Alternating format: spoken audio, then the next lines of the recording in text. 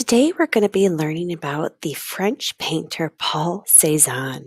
He was born in 1839 and passed away in 1906. He's famous for being one of the greatest post-impressionist artists. He's really well known for his famous artworks of The Basket of Apples in 1893 and Mont Sainte-Victoire with Viaduct that he painted later in 85-87. He's known to be one of the pioneers, so the first people to really come up with in the 20th century of abstract painting. And this was a way that really paved the way for people like Picasso, for example, for Cubism and Fauvism. Picasso declared him as the father of us all. So it's amazing how one person can inspire so many other people. Looking at his artwork, this is what we're going to be focusing on today. And to get a little more idea is we're going to be looking at a still life. And a still life is when you take non-living items or objects and you place them together to make a sort of portrait or thing together. And that's what you can then recreate and paint or draw, and it tells a story. As he enjoyed exploring the properties of line and color, and he really painted lots of different objects in different ways and form because he felt that artists should always use different shapes like cylinders and spheres to represent art in nature. And he always found himself trying to do new things and that he just didn't feel that he was doing enough in his paintings. So he wanted to keep learning more. So today what we're going to be doing is we're going to be looking at our still life. We're going to create our own with apples on a plate, and then we're going to design a placemat to put our apples on. So let's get started. All right, so today we're going to be creating our Cezanne Still Lifes. And looking at our examples in the pictures, what we're going to do is pretend that we have a bowl of apples in front of us. And what we're going to do is we're going to draw those sitting on a plate. And this is where we're going to be able to add in our own ideas and colors and so forth with what do you want else on your plate? Or what does the plate sit on, like a placemat or a tablecloth that you have? So what I want you to do first is you're going to, and I'm on my iPad here. So I want you to use your pencil, or you can use a crayon or a marker if that's what you want to jump on first and do. And we're going to draw 3 apples. So we're going to do 1, 2, anywhere on your large paper. And it doesn't have to be a perfect circle because not all apples are made the same, right? The next thing that we're going to do, so you could do 3 or 4 of these, is now we're going to draw the little stem inside of it. So I'm going to zoom in here so you can see. And the first thing that I want you to do is to do a U. And then you're going to do a little stem line. And now it looks like an apple, right? So I'll show you again. You're going to do a U and draw a little line. And do that on each of your apples.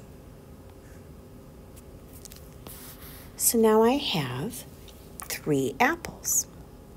The next thing I want you to do is to draw your plate.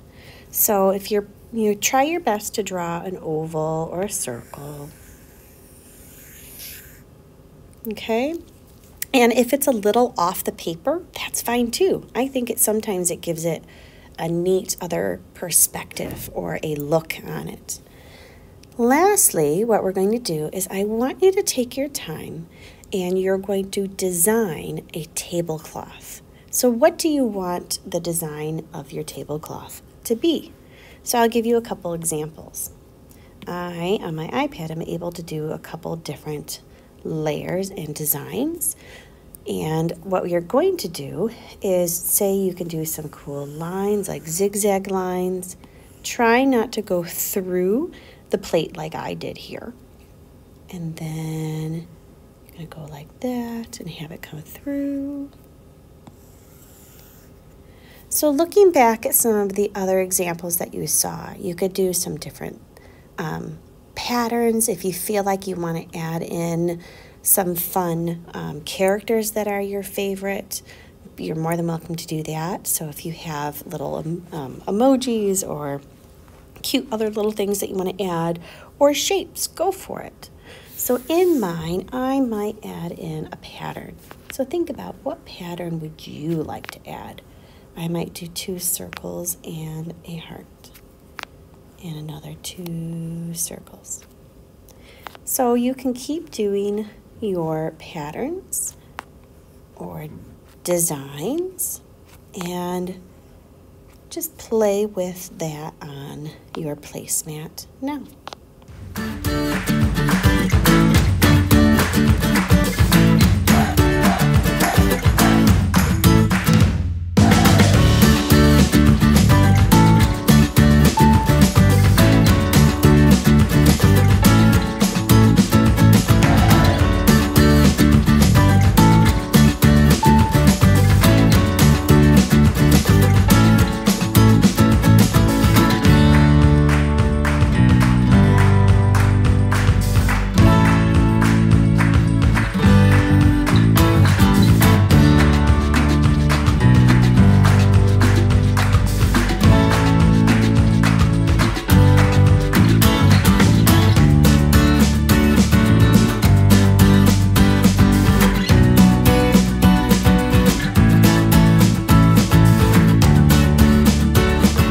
So the first thing that I want you to do is I would like you to color in your plate.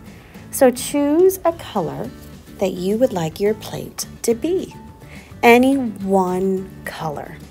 And that'll make it stand out really nice and pretty using your markers, your crayons, or your colored pencils that you have. If you're at home and you have paint, you can do that as well.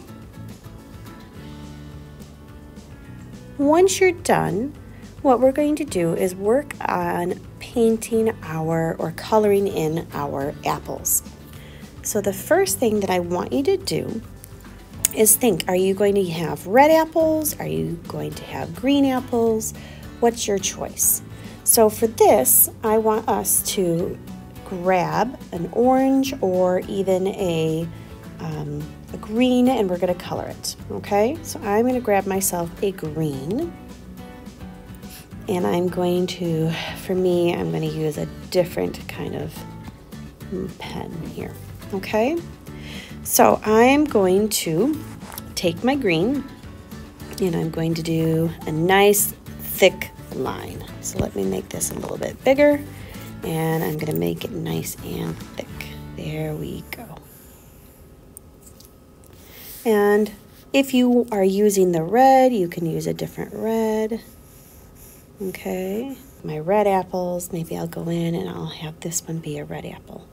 So you're basically doing a nice thick line on one side of your apple.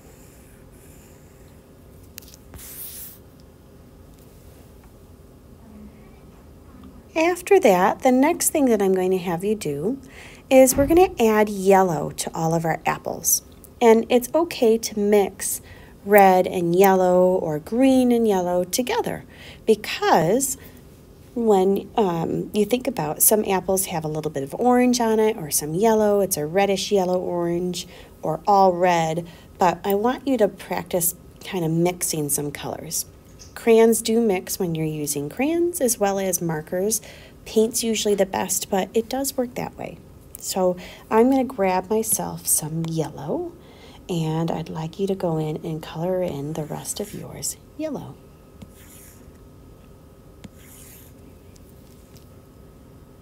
So now that we have this other part done, what I want you to do is go in and fill in the rest of your project.